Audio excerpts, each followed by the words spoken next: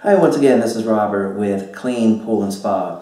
In this video, I'm going to answer the question of can you shock your pool with calcium hypochlorite or chlorine granules? And the short answer is yes. However, chlorine granules are about 68% calcium hypochlorite and it's 68% chlorine, active chlorine per weight.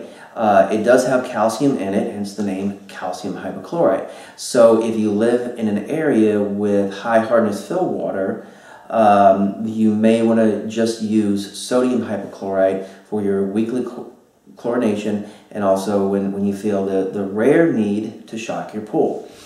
You also have to remember that calcium hypochlorite has a pH of 12.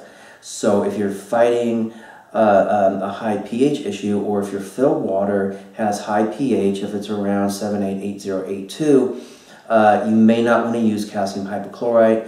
You stick with sodium hypochlorite liquid and you'll be safe. So like I said, yes, you can shock your pool with chlorine granules, calcium hypochlorite. However, you may want to take what I said into consideration, the area or the part of the country that you live in.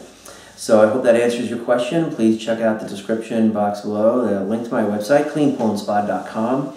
Lots of great information over there. So please like, subscribe here, my channel, Clean Pool and Spa. So anyway, I think that's it. Be safe and happy swimming. Bye.